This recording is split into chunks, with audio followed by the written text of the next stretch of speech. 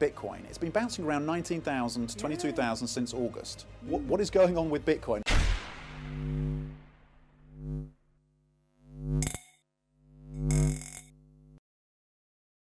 Hey guys, welcome back to the channel. Today we have the CEO of ARK Invest, Cathie Wood, giving us her bullish prediction for Bitcoin, as well as what we can expect from the Fed and where the strengths and weaknesses are in the market. Wood says Bitcoin is in a race against traditional finance and asset classes. She remains one of the biggest cheerleaders for Bitcoin within the institutional space. Cathie has given us a bullish price prediction for Bitcoin's valuation by doubling down on her forecast of $1 million per coin. She is confident of Bitcoin's ability to be at the heart of a revolution in money, given its multiple use cases. Seeing as the fund at ARK Invest has tracked the performance of the S&P 500 over the past few years, it's been an extended and brutal bear market for stocks as well. Let's check out this interview with Cathie Wood as she talks about her outlook for the financial market and where she sees Bitcoin going on its upward track to $1 million. Don't forget to like and subscribe if you enjoy the content we do here on this channel. Let's get right into the video. I think the market's pricing is pricing innovation as though we have a bad inflation problem that's going to take interest rates up even higher.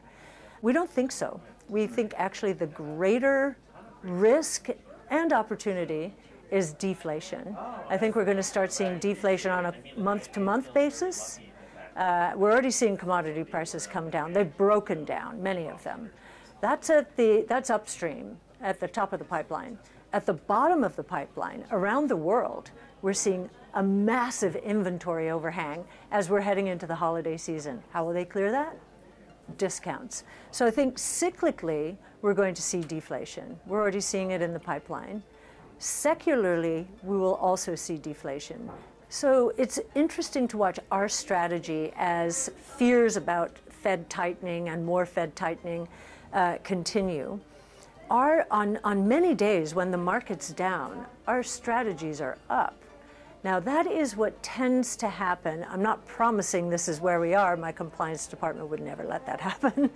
But in the later stages of a bear market, our strategy starts to outperform. Even it may just be that we're down less than the market. Some days we're up when the market's down. Why? Because during the later stages of a bear market, the new leadership shows up and starts performing. We're the new leadership. We always are. And many people think, oh, I've got myself covered with the NASDAQ 100. No, look deeply into those indices. We are the new NASDAQ. And most of our stocks are not in those indexes. So yes, I think that we're seeing the early stages of a bottoming process. At the same time, many people are saying we're going into a recession. Now, we think we've been in a recession, and that the negative numbers will reassert themselves after this positive third quarter, mostly because of the inventory overhang, and we need to clear that out. I think many forecasters may say, oh, this is going to last forever, this recession through. We think it's just a major inventory correction, and then we'll be on our way again. So a short-lived recession is what you're forecasting? Sure. Well, we believe it started at the beginning of this year. So if it ends in the middle of next year or the third quarter, it's not so short-lived. It's only short-lived given that many people in a midterm election year don't agree that we're in recession now. A study created by ARK Invest advises on how to invest in crypto, whether you're more focused on decreasing volatility or increasing your Sharpe ratio. Wood feels that if everyone followed her method, it would dramatically increase the value of Bitcoin. The only issue is there is a large illiquid supply of people who hold Bitcoin and never sell. This restricts the flow of the digital commerce space. Our minimum hurdle rate of return for any stock to get into the portfolio is 15% at a compound annual rate for the next 5 years. We hit that in February of 21. Now with the massive downdraft we've seen, our rate of return expectations have never been higher. I've never seen them higher in my career. We had all the supply chain problems, and we have a recession, which is going to force most companies to say, how do I increase productivity? How do I cut costs? Technology is usually the answer. So I think we're coming into a moment, hopefully many moments, where innovation is solving problems and our revenue growth rates are going to surpass by far the revenue growth rates that the overall economy will deliver. This Fed has taken interest rates up roughly 16-fold in 9 months. Now, economics takes place at the margin, changes at the margin in all kinds of pricing, and interest rates are prices. Changes at the margin are incredibly impactful. And I think we will look back in history and say, wait a minute, a 16-fold increase in 9 months without stopping to see what's happening is crazy. It's crazy. And this is what will take inflation from up 8 to 10%, where we think it peaked, to negative. Robinhood is very user-friendly, and it is now moving into the crypto age, which is what it was missing. We've watched that very carefully. There is a company in Israel called Fireblocks, and we were very happy to learn that Robinhood basically ended its strategy of building internally its own crypto platform from an infrastructure point of view and hired Fireblocks.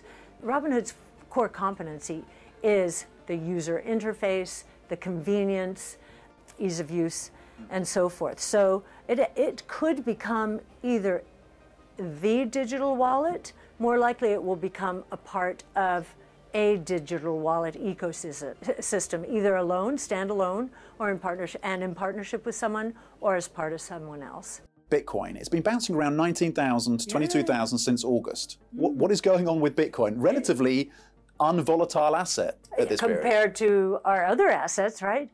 It does appear that institutions are moving in. They're taking this price decline from nearly 70,000 to roughly 20,000 as an opportunity to move into a new asset class.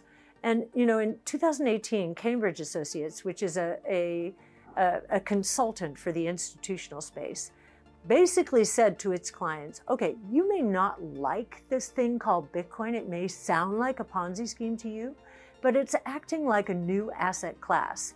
And that got their antenna up, because what institutional investment managers cannot miss is a new asset class that will diversify the portfolio, meaning lower the correlation of the returns.